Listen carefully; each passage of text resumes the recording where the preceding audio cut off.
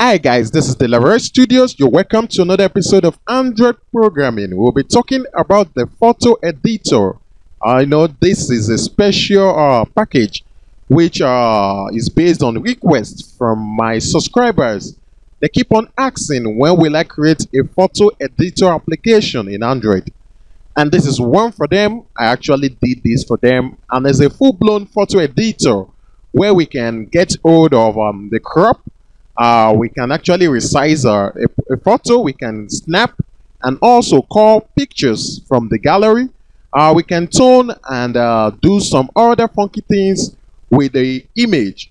So I'll be moving straight to Android Studio, where I'll be explaining the source files in details on how to code an application which is going to actually take a full functionality of a photo editor. Okay, in my Gradle scripts, I want you to look at this vividly.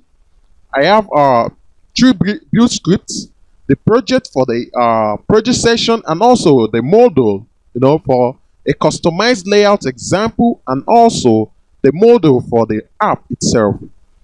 Right, for the app, I want you to look at the class part. I have the Android Tools Build Gradle 2.1.0. And also, I have the Mutual Mobile Gradle plugins. This is the Dex Info 0.1.2. This class part is very important. I apply the plugin, the COM Android application, and also apply the plugin called COM Mutual Mobile Gradle plugins Dex Info. That's not all. I have some dependencies that are very important in the course of the compilation of this application. I have the NetOki app. This is the Oki SDK 3.7.0. This SDK is very important. I have the GMS Play service, the Google Analytics 8.3.0.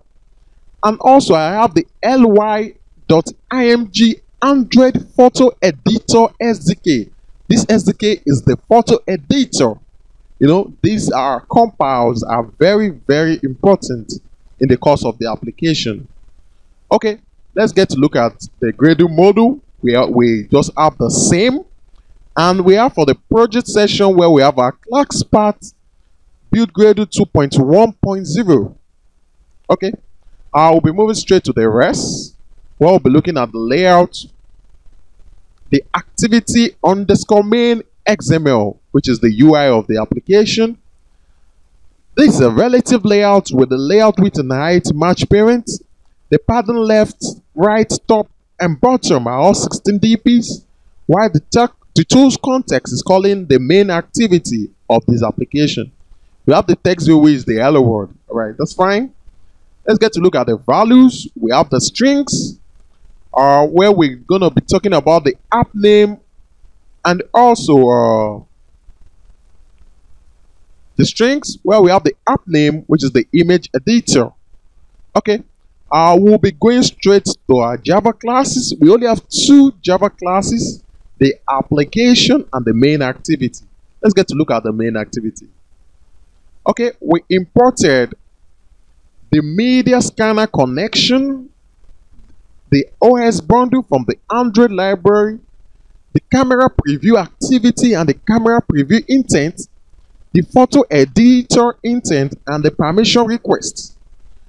The main activity extends activity and implements permission requests, where we created two fields, private and public static, for the folder and also for the camera preview result, which is instantiated to one. Our onCreate method, where we have the new camera preview intent.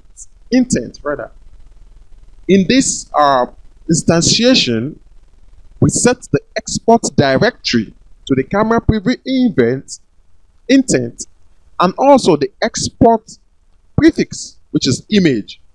We set the editor intent by instantiating the editor intent with a new keyword, by setting its export directory and prefix.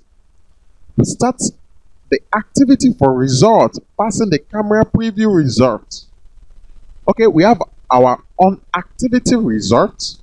where we have the request code, the result code, and the Android intent data. We call on the superclass, and we have an if statement that check on the result code if the result code is result okay, and camera preview results. That is if the result code is either result okay and also the camera preview results. Okay, we have a string part where we get the string extra calling the camera preview activity based on its result image part. It just comes up that the image is being saved. Okay, that's when you eventually save the particular image gotten either from the gallery or from the camera. Okay, we have the on request permission results. Okay, and also the permission granted and the permission denied, where we have to exit the application. Let's get to look at the application Java class. We imported the LY-IMG Android Image LY SDK. This SDK is the gimmick of this photo editor. Without the SDK, the photo editor won't be in play. The application extends the Android app application, where we have the onCreate calling the super onCreate and the image LY SDK in it, passing this particular method or this particular class. Okay, that takes us to our manifest. Let's look at how the manifest is being structured. We have some permissions to access network state and to access the internet. We have the protected broadcast, whereby the media is being mounted. Okay. We have the activity, which is the launcher activity, which is the default launcher, the main activity. We have an intent filter that specifies the launcher activity.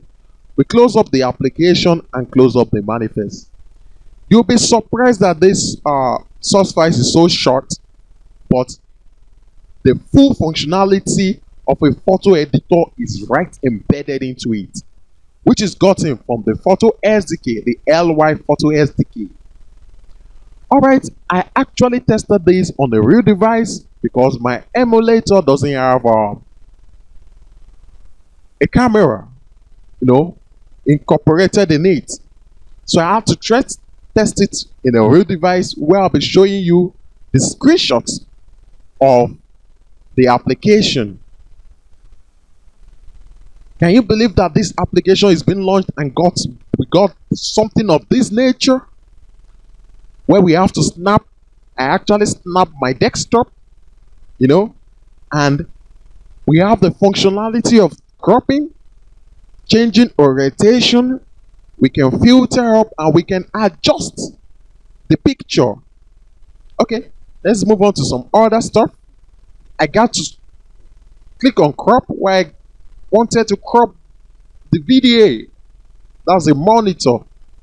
Alright. After cropping, I got it cropped. I can also flip to left or right. That is the orientation. After finishing, do you really want to discard the image? You either say yes or no. If you say yes, being discarded, it deletes automatically. But if you say no, it's going to save the copy of the edited image on the media file. Alright. I also have some other screenshots where I still play around the application because it's quite embedded. I have the brightness, the contrast, and the saturation. These are right in stock in the photo SDK. You can decide to brighten up, you can decide to increase or reduce the contrast, and you can decide to expand or decrease the saturation.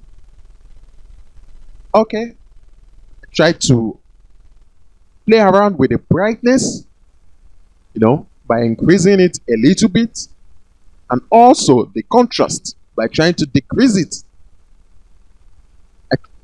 I move on to the crop, where I'm trying to crop the application.